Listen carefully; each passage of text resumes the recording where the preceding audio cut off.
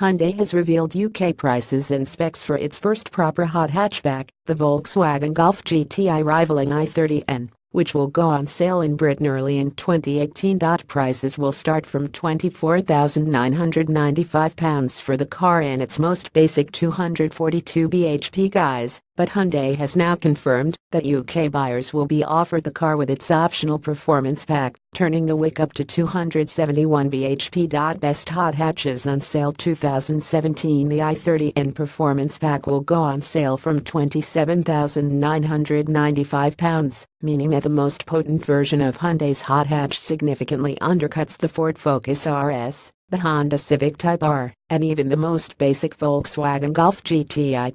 Order books will open on January 4, 2018. Buyers will be offered a choice of 6 exterior paint colors, including the new and specific performance blue hue.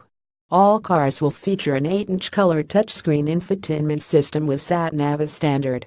Hyundai i30N makes public debut at Frankfurt Motor Show. Hyundai touted the idea of a hot model back at the 2016 Paris Motor Show in the form of the i30 concept. While the firm's involvement in the World Rally Championship since 2014 has delivered the impetus to develop new performance models. Watch Hyundai's Live Frankfurt press conference right here with an extensive Nürburgring testing regime under its belt. Albert Biermann, Hyundai's executive vice president of its new high-performance vehicle division, says that it aims to deliver an accessible high-performance package. Image 1 of 35. Image 1 of 35. Hyundai i30N engine details. Under the bonnet sits a 2.0-liter turbocharged four-cylinder engine, delivering 247 bhp and 353 Nm of torque. It means that Hyundai's new entrant onto the hot hatch scene outguns the 242 bhp Golf GTI performance pack in terms of sheer power, while the i30N boasts a performance pack of its own, which turns the wick up to 271 bhp.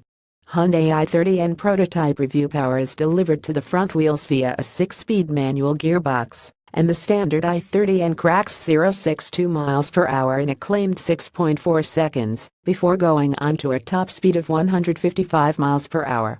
Adding the performance package slashes the 0-62 miles per hour time by 0.3 to 6.1 seconds, though top speed remains an electronically limited 155 miles per hour. Image 6 of 35. Image 6 of 35. The i30N boasts a spread of performance parts typical of the latest hot hatches.